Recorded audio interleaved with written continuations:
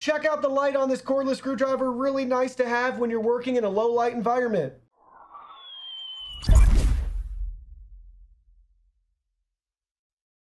Hey everyone, Digital David here. Today in this video, I'm going to be checking out the Fanttik NEX L1 Pro cordless screwdriver set. I did receive this product to review, but any opinion expressed in this video is strictly my own. That being said, if you're interested in this product, you want to find out more about it, the link to it will be in my video description below.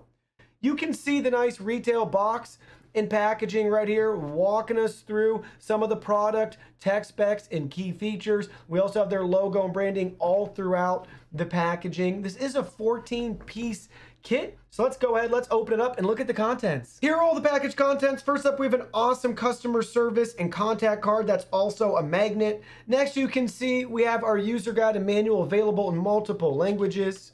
We have a table of contents. Then you can see we have our product introduction and walking us through the torque settings and which items are best for which setting. Very helpful. Definitely reference that in the future. LED flashlight options as well too. They walk you through charging and the indicator lights. Then you can see we have our tech specs on this page. It weighs 340 grams. We have safety instructions. We have maintenance and service tips. And then you can see we have our warranty information right here, complete with their customer service email address. Next, you can see we have the kit itself right here with their logo and branding. We can look at it from all different sides and angles. We have this nice little lever just to slide to unlock the kit.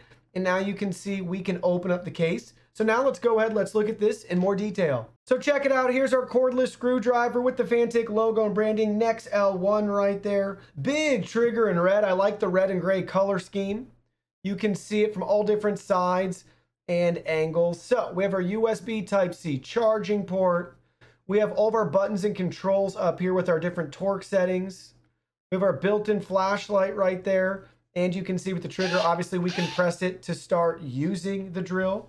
Here's all of our different accessories, so check it out. You can see the different tips and extensions that we have. Really nice, very easy and clean storage to find everything. They also include a USB Type-A to USB Type-C charging cable that you can conveniently store and keep in the case as well. So now let's go ahead, let's try it out. So first thing you have to do is go ahead, select the bit you want to use and get it installed in the screwdriver. So go ahead, press this away from you and then drop your bit in place, release it, and now you can see it's not going to fall out. It's firmly in place and you're ready to start using it. Repeat that step in reverse order when you're ready to swap out the bits or to put everything away. Now we're ready to make our adjustments right here. The arrow key is going to be either forward or we have reverse, depending on the direction that you want to go. And then we have our torque settings right here. So 1 is the lowest setting. And then we can go all the way up to 6, or you can choose something in between depending on the item that you're working on. Now, let's try it out. So we got a desktop computer right here, and we're going to remove the panels and prep our graphics card slot right here using the cordless screwdriver. So first up, make sure you have the correct torque settings. I highly recommend using a lower power and increasing as necessary, but be careful not to strip any screws, especially for sensitive electronics. So in this case, we have 1 set, which is our minimum torque setting, and we have reverse because we're gonna be driving these screws out of the case. So let's start right here. We're just gonna line it up and gently loosen everything. Same with this side.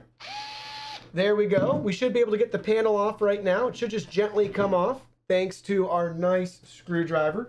So check that out. We got that removed very easily. Now we have 2 more screws. We're gonna take this whole bracket off right here. We're gonna do the same thing. So we're gonna line it up and just gently twist it till it comes off. And you can see same thing for the bottom side. So we got that removed very easily. Now we're gonna go ahead, we're gonna change our setting. We want the direction now to tighten and fasten everything in place. And we're gonna put this bracket back on so you guys can see. So I'm gonna use my fingers first to get it started, just like so. And then we'll come down here, we'll do the same thing. Just finger tight to start. And now watch as we drive it in. Again, we're just gonna use the 1 setting. It's got plenty of power for us as it drives it in place right where we want it. You can see that. Same with the other one. So there we go. It was successful in removing the screws and also installing the screws with our desktop computer. Now you can see I got a wood board right here and 3 screws in place. We're going to test out those torque settings so you guys can see what it's like to go from the torque setting 1, which is the lowest, to 3, all the way up to 6. So first things first, let me show you the settings right here. So you can see we have 1, and we want to drive the screw down into the board. So let's go ahead. Let's start off with 1 right here. So we have it lined up, and watch what happens as we try to drive it in. You can see we do, and we have success driving it in, but then it stops. So watch again. You can see it stops there, and now we can give it another go, but we are able to drive it in. Now let's jump up to 3 with our torque settings, and let's do the middle one. Now watch what happens. So you can see we're able to continue to drive it into the board. No issues there. And now let's jump up to 6, which is our maximum torque setting. Line it up, and let's drive it in. So you can see same thing, no issues there, using 3 or 6 to drive this screw into the wood. Now keep in mind, I'm not expecting you, nor should you use this to build a deck or anything like that, but it's a very versatile product you can use all throughout the house for different types of repairs or assembly, like DIY furniture building. Obviously, like we showed you in this video, electronics repair. You could use this for your wall switch covers, that sort of thing, if you're doing a lot of electrical work around your house and you want to save some time and your muscle fatigue, hand fatigue from using a screwdriver manually. This is definitely going to be a good choice. Now let's repeat that same test, but this time let's drive the screws out. So you can see we have 6 in our speed setting, and now we have it into reverse. So let's go ahead, let's take the screw and let's drive it out. So there we go. You can see it came out just fine. Now let's go ahead, let's adjust our torque setting down to 3. Let's repeat that. No issues there as well. And now let's go to 1.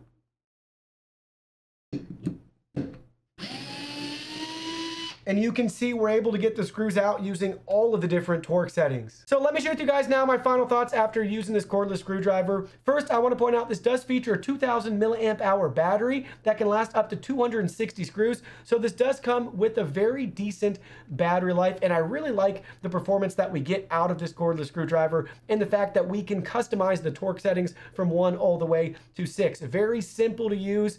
The controls are literally right at your fingertips, and the display is nice and easy to read. Comfortable to hold in your hand if you're gonna be using this for long projects like DIY furniture assembly. You'll appreciate having a tool like this. The trigger is great, very comfortable again, and easy to operate.